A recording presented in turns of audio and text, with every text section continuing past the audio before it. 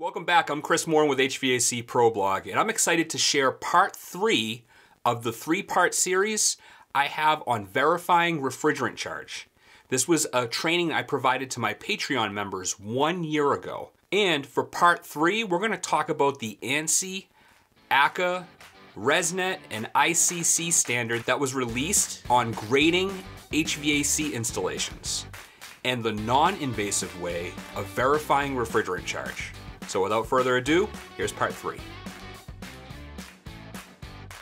Just came out in 2020. That's where they're going to evaluate single and 2-family residential homes. Heat pumps up to 6 tons, right? Furnaces up to 125K. And the purpose of this is really just to support consistency when they're doing an energy rating in order to say that, yes, the system was designed right and commissioned correctly. Really easy. If you're going to do superheat and subcooling, if you have onboard diagnostics or you get independent verification, that's a grade 1. That's the best you can get when it comes to refrigerant charge when you're talking about that rating, okay? So you can do everything we just talked about, set everything up, third party comes out, does the testing, or you can print it off if you have onboard diagnostics and call it a day, okay? If you don't, there is a non-invasive verification way of doing this, okay? And the energy rater can do this because they don't have to hook up gauges. It's just temperatures across the board, and they use normalized blower CFM.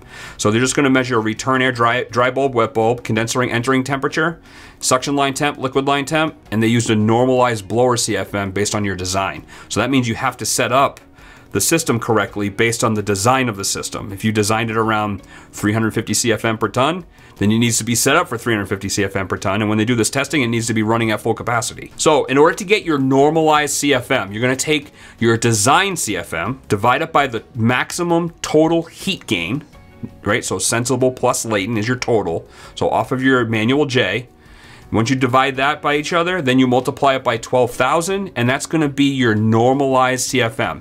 And if that's below 375 CFM, your default delta T temperature difference, right, across that coil should be 40 degrees because you're running the airflow slow. Obviously, if it's 375 to 425, your target's 35. If it's over 425, you're not gonna have a big temperature difference there. It's only gonna be 30, okay?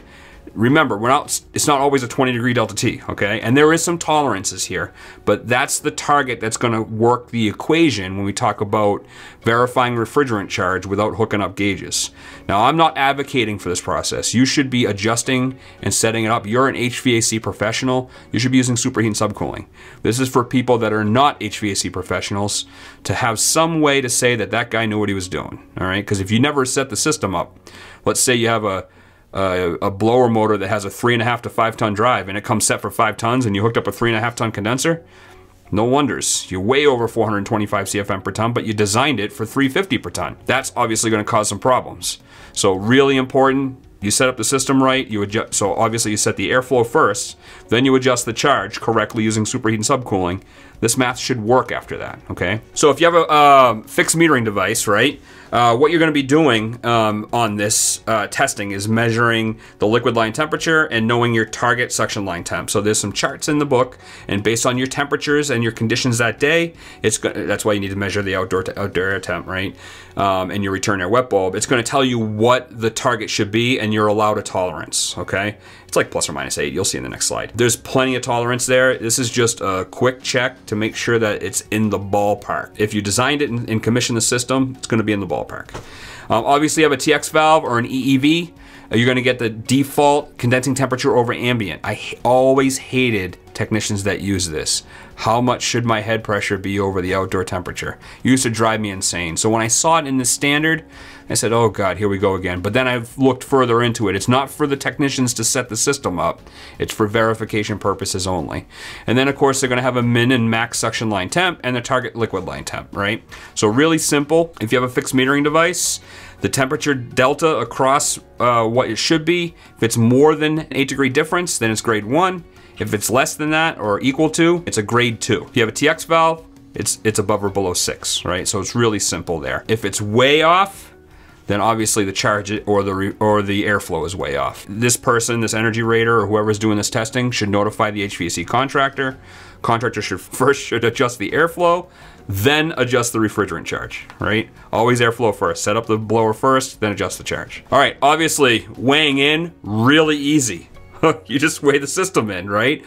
But in order for it to count under this standard, you need to have a photograph of the scale. You also need to actually document the total weight that's added or removed from the system.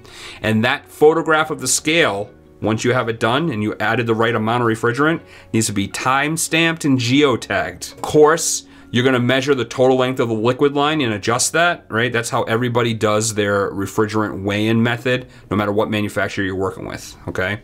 It's obviously the outside diameter, so you're gonna have to have some sort of caliper if you're verifying this and you don't know exactly the OD of the pipe.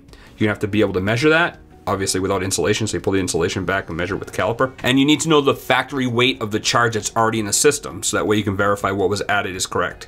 And that is obviously listed on the equipment and then in everybody's installation manuals, okay? Or service manuals if you're working with a lot of ductless systems like the one in the picture here. Do not pick up the can and shake that thing. You wouldn't believe how many times I see the technician do that. I laughed when I saw this picture. I had to put it in here. Don't do that.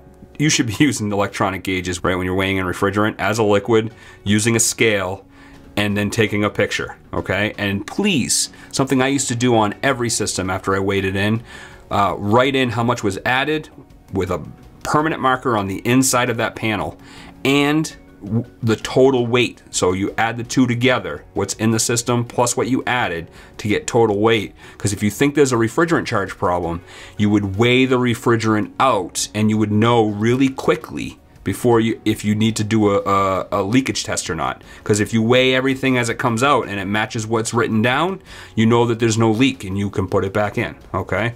So really important, write that stuff down on the system, because most likely, let's be honest, you're probably not gonna be the next person back out there. It's gonna be another technician. Obviously, it's based on line length, outside diameter of the pipe. You're gonna calculate total charge, and then of course, any sort of deviation. You need to be really close. Well, that concludes our 3-part series on verifying refrigerant charge. What did you think? If you like these videos and you want access 1 year early, be sure to head over to my Patreon page where you can gain access to all of that content, plus written blogs, 1 year in advance for as little as $8 a month.